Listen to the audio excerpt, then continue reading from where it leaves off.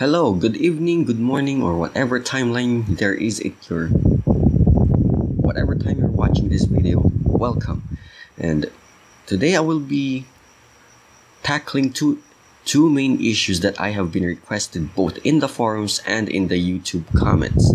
One is about installing mods on Linux Mint, and the other is addressing the lag issues, which is still existent in 0AD, even in Alpha 22, with all the improvements, things like that, still in alpha phase. So the first one is installing mods on Linux Mint. Okay, Linux Mint. I'm not sure about other distros, but this is how I install the Delenda Est mod, for example, on Linux Mint. On how to download this mod, I'll just link you to Alex's video on how to download it. He has a tutorial on how to install mods on Windows, but for me, it's for Linux Mint.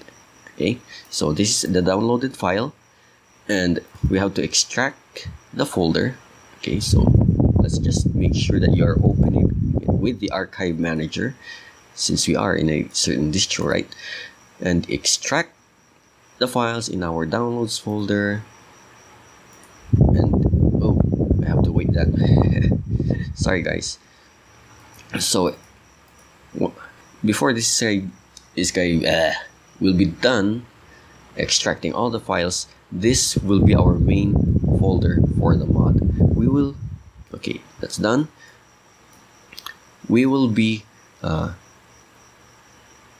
pasting this whole folder, which has all the mod files, into a certain directory, the 0AD mods directory. Now, where can we find that in Linux Mint? Now,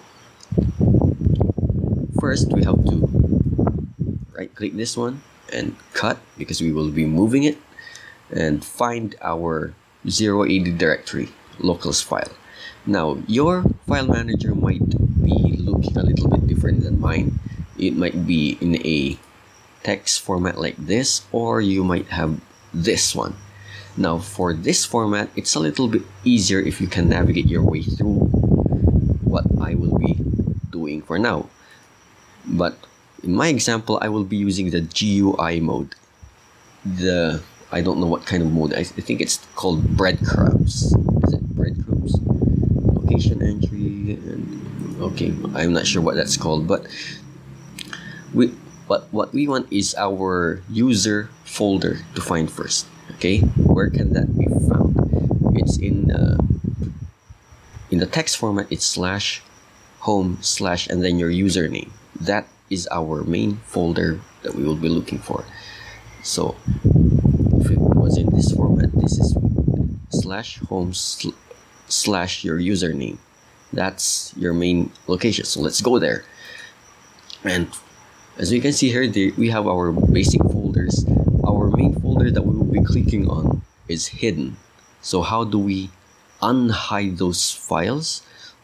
In our file manager named, I think it's Nemo. Yes, it's Nemo. We have to click on view and show our hidden files. Control H for the shortcut keys. And we will be looking at this folder called .local.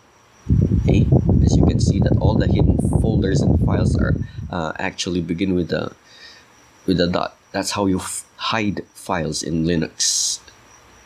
Now, on all Linux distros, I think.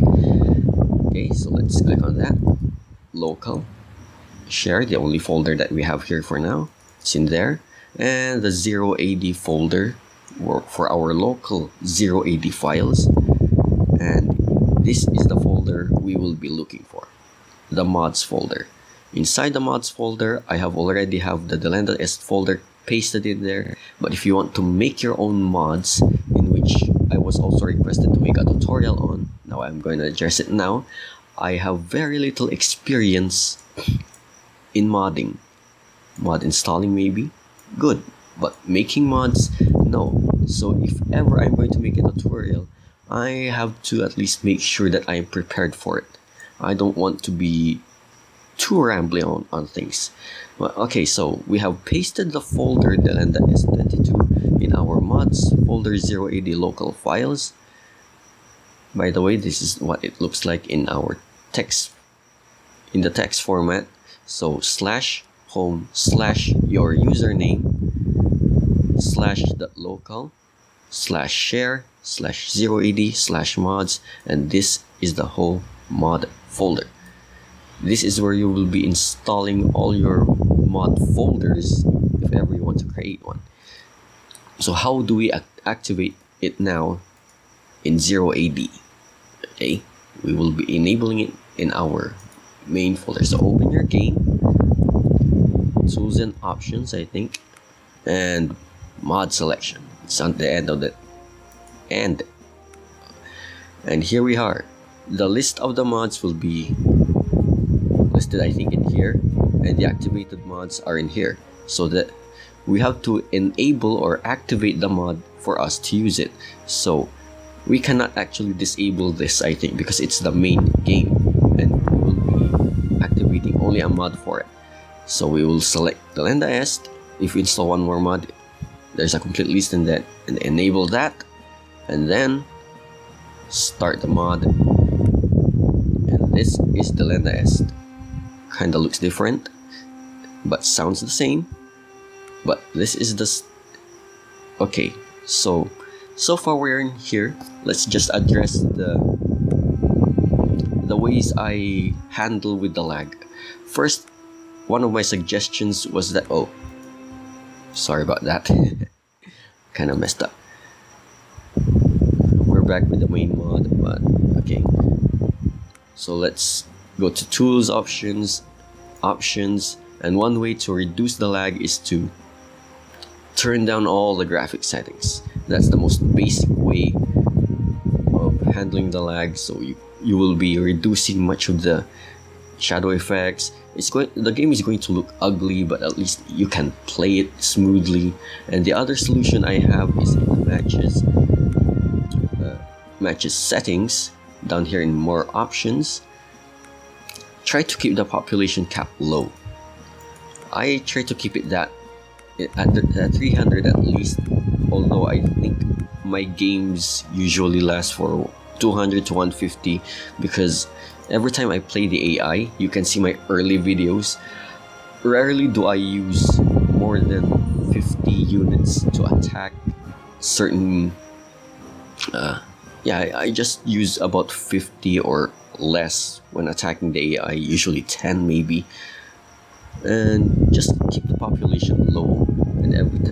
And every time the enemy attacks with a lot of things, more than 100 population units, I tend to turtle up my strategy, wait for the population of the enemy to drop, and then game goes smoothly again, and then it's time for me to attack.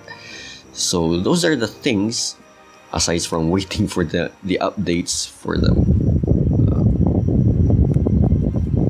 what do you call them? Yeah, making things smoother, making the game less resource hungry when it comes to pathfinding issues and stuff like that.